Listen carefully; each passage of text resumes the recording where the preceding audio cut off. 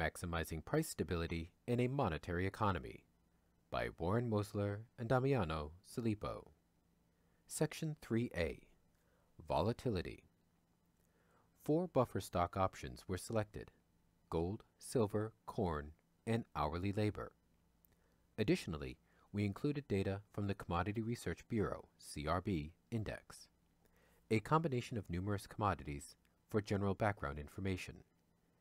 The first 3 commodities were selected because they have been used historically, and gold has been the object of more recent proposals as well, including proposals to return to a gold standard.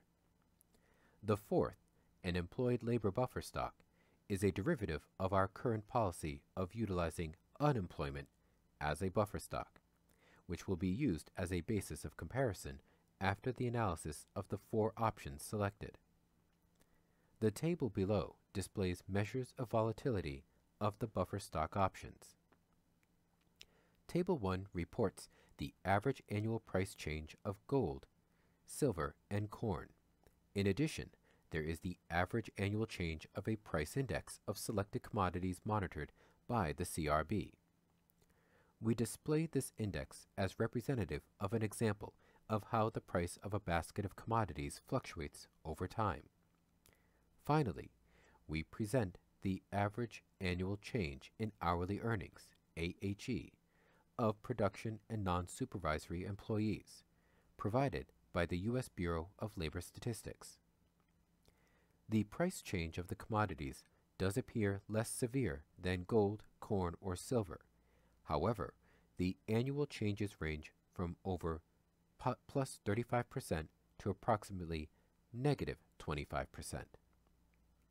The average hourly earnings display far lower volatility than the metals or commodities. The year-over-year change has fluctuated from a low of about 1.5% to a high of just over 4% since 2000, and only once went to just over 9% in the early 1980s.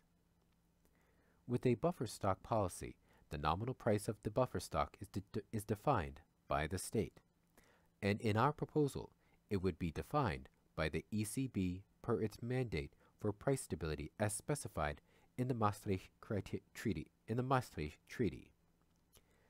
Subsequently, market forces result in other prices continuously reflecting indifference levels that express relative value with regard to the value of the buffer stock. Likewise, with the nominal price of the buffer stock fixed, any change in the relative value of the buffer stock itself is expressed as a change in the nominal price level of all other prices. Therefore, the lower the price volatility of the selected buffer stock in the current policy, the greater the expected general price stability when the price of that buffer stock is, in our proposal, fixed by the ECB. On this basis, the employed labor buffer stock is clearly superior.